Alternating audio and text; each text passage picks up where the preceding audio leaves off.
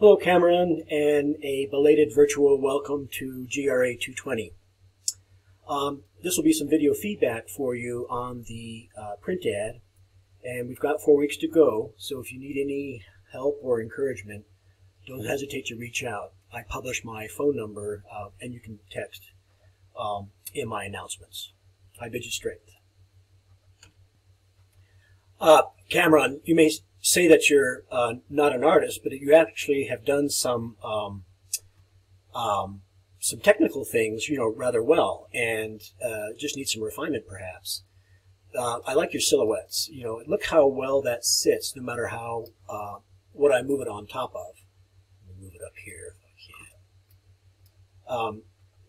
Straddling that. If it's high enough resolution, and I don't remember whether it was or not, that alone can be the focus of your ad.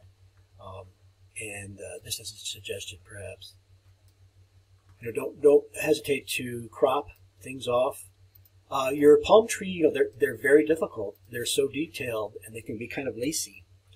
Now, you may have used proprietary typefaces, which I don't possess, or is this all Arial? See, this thing is suggesting that there's more type down below it, and yes, indeed there is. I would not squash type.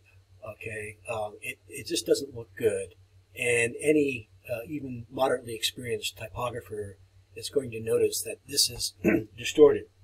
There are better ways, perhaps if you want to conserve space.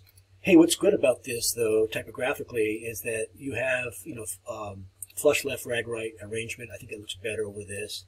This pretty much comes straight out of the style guide, but think about maybe making it all one line. Think about what's essential for an ad like this.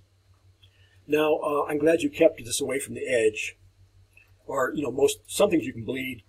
It doesn't really matter where they get trimmed, but other things it's really important to keep away from the edge. So be careful about that. And it looks like you have been.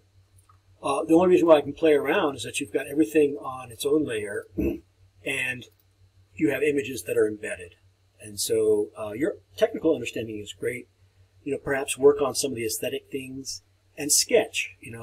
Take photoshops or take screenshots rather of your progress. That's part of the project too. And you'll knit those screenshots into your final reflection.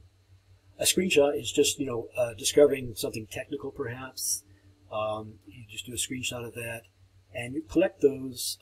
You don't have to embed them in your final reflection, but a fully illustrated document is always appreciated on my end.